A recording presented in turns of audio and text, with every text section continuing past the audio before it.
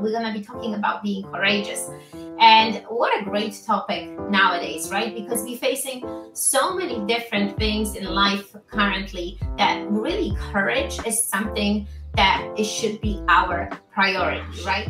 And really in which situations you should really speak up or hold your peace. That's what I would say, because certain situations require from us to really go forward, and certain situations maybe not.